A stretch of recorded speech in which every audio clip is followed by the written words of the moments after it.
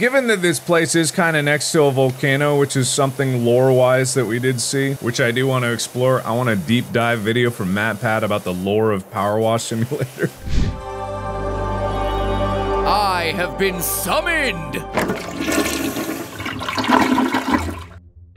Hello, Internet! Welcome to Game Theory, the show that's like a big try not to be dissatisfied challenge. I will never be satisfied.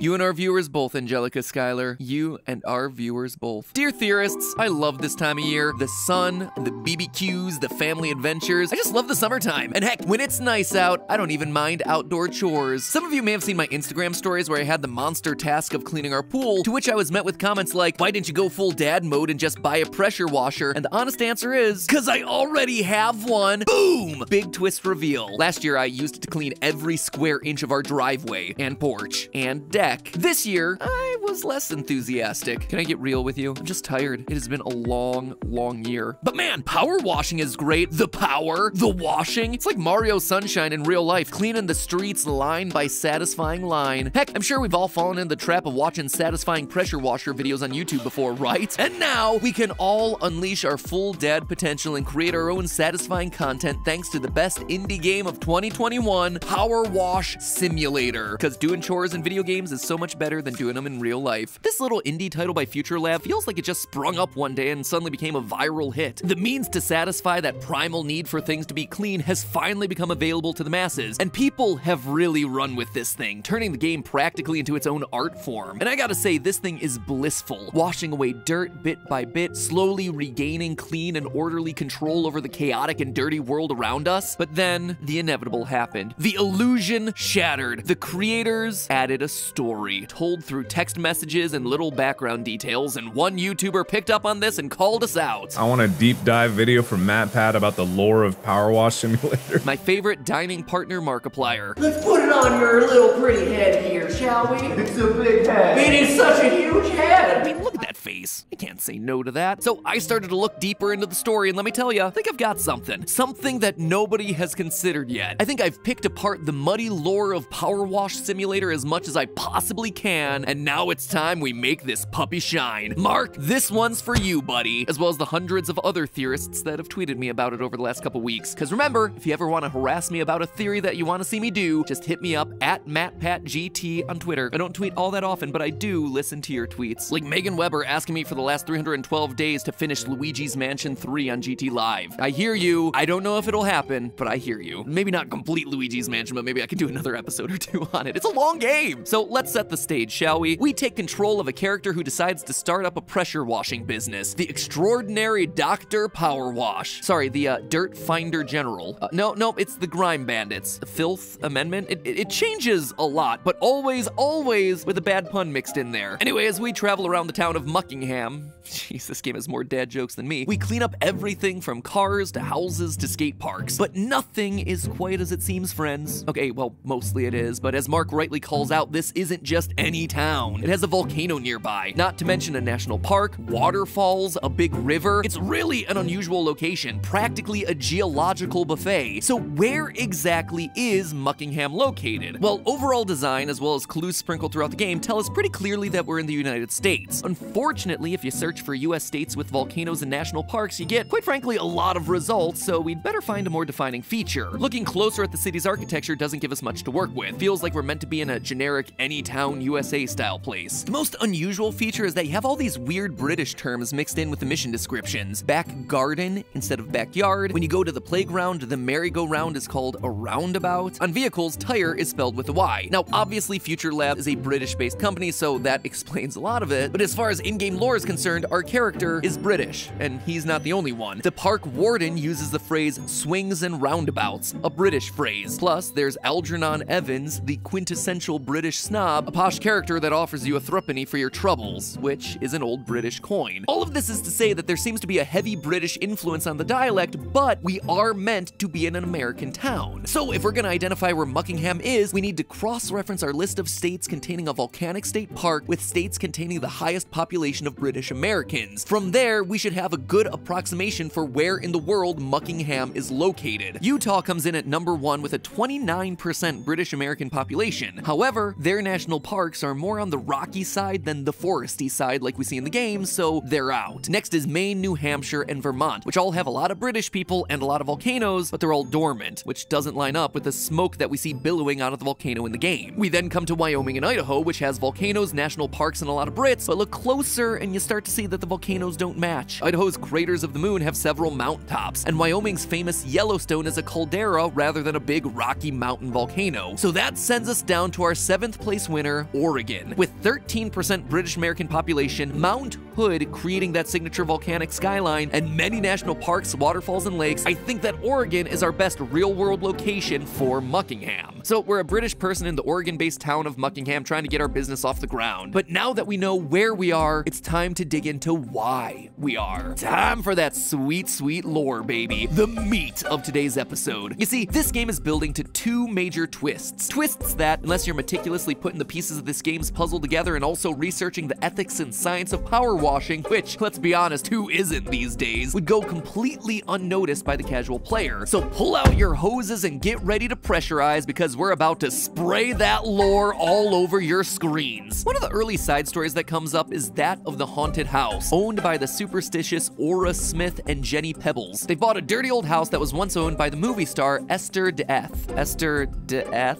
Really, guys? Anyway, there are stories that the property has become haunted by Esther's spirit after she disappeared from the national park, never to be heard from again. And to be sure, creepy things do happen around the house. We get texts about a mysterious rumbling noise. On the side of the house, we see bizarre symbols that we're told is the language of angels. So I don't know about you, but it sounds to me like it's time to start theorizing. Just as I was about to decipher the message by looking up Enochian, the cult that the language originated from, the game sends us a text. Turns out it's not a mysterious heaven language at all, rather just a builder's diagram to let the plumbers know where the overflow pipes are going. Same thing happens with the rumbling noise. It's just Jenny putting the laundry on a spin cycle. When you finish the job, you get a final text from Aura saying, "There was this screech from the attic, so I opened that latch and something whooshed past my face, followed by a grubby gray feather floating mysteriously down. I think it was Esther's soul leaving, finally at peace." Screeching? Something flying past you? Grubby gray feather? Hate to break it to you, but I think it was a pigeon. So, yeah, that's not a theory. That is a mild interpretation of the lore the game feeds you when you 100% complete the house. Thanks for watching. Our next little side plot, though, requires a bit more to piece together. In the national park, if you look past the area that you're cleaning, you can see muddy footprints going from bush to bush. It's easy to overlook, but becomes hugely important in the newest update to the treehouse level. In this level, we're introduced to Hunter Lode, a missing link researcher, aka Bigfoot Hunter. This would be a perfect place for Sasquatches, just like the nurseries or the cribs that we see in other parts of the country. Side note, these people have been searching for Bigfoot for 12 seasons of television. 12 seasons. We get a lot of Squatch action, especially in the fall. No, you don't get a lot of Squatch action because Bigfoot doesn't exist. 100 episodes of this. Anyway, Hunter claims that pranksters are coming to his hideout and making unearthly noises, chucking stinky mud around. I mean, it could be pranksters, or it's exactly what he's been looking for, Bigfoot. We even see big footprints up on the deck of the treehouse and hear thuds off in the distance. Is Bigfoot real in this universe? This game seems like it wants us to think that, but just like with the haunted house, I'm not convinced. You see, earlier in the game, we do a job for H and G Hexenjäger, who live in a grotto and make gingerbread. So yes, this is meant to be Hansel and Gretel from the children's nursery rhyme. G even refers to H as Hansel in one of her texts. Now, these two are interesting because they're currently in hiding. They're living out in the forests, pretending to be bakers because Hansel robbed a bank. I mean, if the graffiti on the side of the house didn't make it clear enough, Gretel practically tells us this outright. But why would this be relevant to the Bigfoot storyline? Well, we also get this detail from Gretel. Quote, Hansel has a huge beard, long, unruly hair, and defeated eyes. So picture this. We have Hansel trying to hide out in the woods looking like a big grizzly man. In a fast glance, easily confused for Bigfoot. And something tells me that an outlaw on the lam wouldn't take too kindly to all the cameras Hunter set up around his house trying to catch a Squatch. Hence the yelling and throwing mud to try and scare him away. Yet another example is something supernatural explained away by mundane elements found in the game. If you consider dangerous criminals hiding out in the wood mundane, I suppose. As far as other plot lines in the game, there's also a childhood romance storyline going on in the background. When you get to the skate park level, you find a piece of graffiti that depicts a love heart with the initials CM and FP. The CM is referring to Kelvin Miller, one of our recurring characters who keeps spotting the mayor's runaway cat around town. When he first first moves into his new home, he reminisces about a former resident of the house, a girl named Florane Perez, FP, his ex-girlfriend. Seems like a throwaway detail until Calvin gets saved by the fire department atop the volcano, and you'll never guess who the pilot is. The final text chain ends with Calvin saying, "It's rude to text on a date." So it seems like CM and FP have found each other again, and their romance is rekindling. But now it's time we talk about the main overarching story within the game, the mayor's missing cat.